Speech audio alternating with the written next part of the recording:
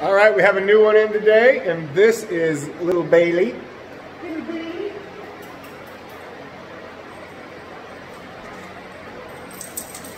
Bailey is a mini Aussie, and she is here for really one main thing, and that is reactivity, meaning people approaching her while she's in the car, or people coming in the house, going crazy, acting like she's gonna rip your face off, that sort of thing, lunging on the leash. And then also she's very possessive. So the other dog in the house, she had a problem of letting the other dog come up on the couch, that kind of thing. What I found with her though is she's not aggressive so much, is she's kind of just a big scaredy cat more than anything. Because when I approached her, when I went and picked her up, when I approached her, she started to lunge through the car window at me and bark. But when she realized I wasn't backing away, she went and hid on Mom's lap. So kind of one of those deals. One thing we have to get under control is her walking on a leash. I'm going to show you how she does with that right now.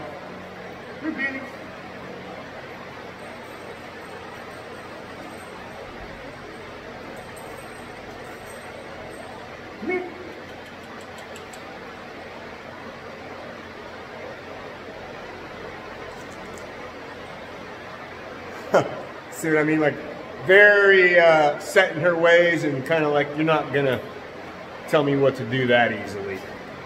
That's kind of her attitude. But this, she's gonna do great. Right off the bat, I got her out of the truck, took her over to my wife who was sitting on the front porch. There was no problem. She doesn't want to be, she doesn't want people to just reach out and pet her. But if you just kind of ignore her and observe her from a distance, she calms down pretty quick. It's that initial introduction that kind of sets her off a little bit. But we were in the car driving home.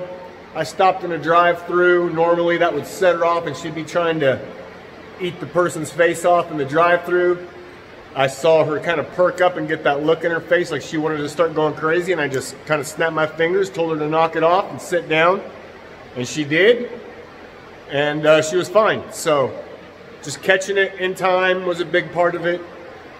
But more than anything, it's just gonna be getting her to understand how to interact. She knows some commands, but she only knows them when she wants to know them. She's definitely not gonna listen if she's already distracted at something else or already reacting to something else.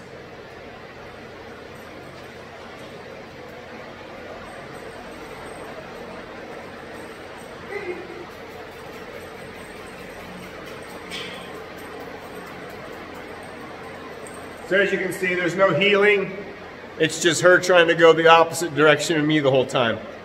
I'm gonna have that taken care of in probably a couple days at the most. And then after I get her walking nicely, then things will start picking up good. But she is actually a very, kind of a sweet dog. Look at her. Hi, baby. Hi. Hi, baby. Oh, I know. Hi. Thank you. Oh, thank you.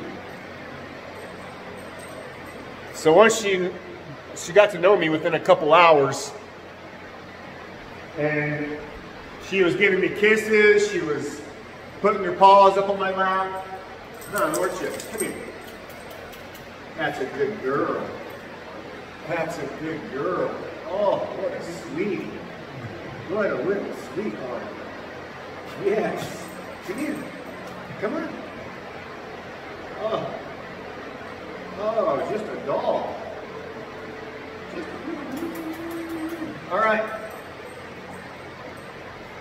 So there's a good look at Bailey. You can kind of see she's skittish, and you know, she wants to do it. She just doesn't know how. So that's what we're going to do. We're going to teach her how to calm down and have some social manners.